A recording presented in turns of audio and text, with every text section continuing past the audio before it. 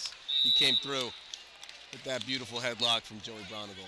All right, final semi-final of the day, I believe.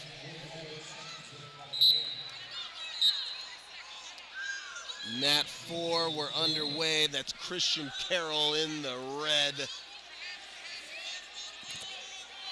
Cowboy RTC is going to Oklahoma State, and Carter Neves in the blue. Wrestling out of Ohio.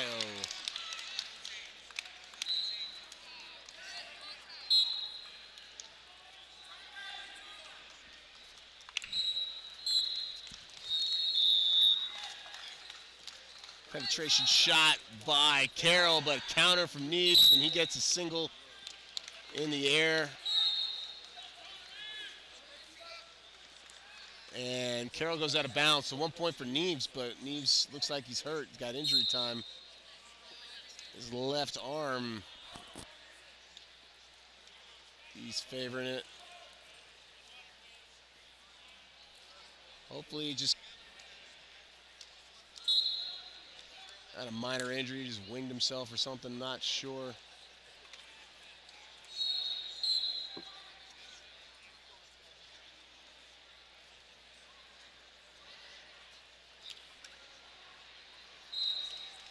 Chris Perry and Tyler Caldwell, I'm 90% sure, in the corner for Carroll.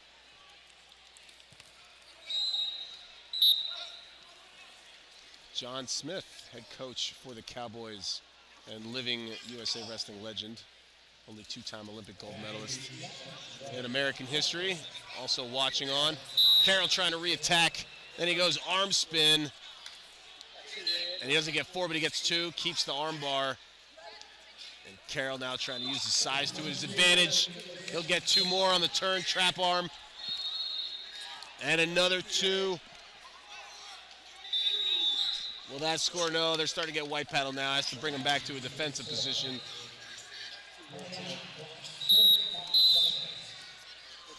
But running up the score 8-1.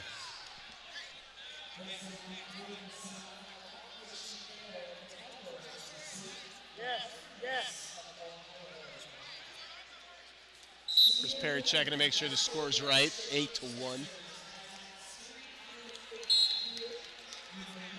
So Carroll the arm spin, and then that would be 3 turns,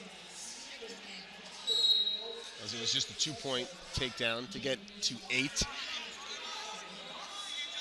Shot from Neves, and then a big chest wrap counter. That's 4 offered and confirmed, and 12-1. Christian Carroll powers his way to the finals.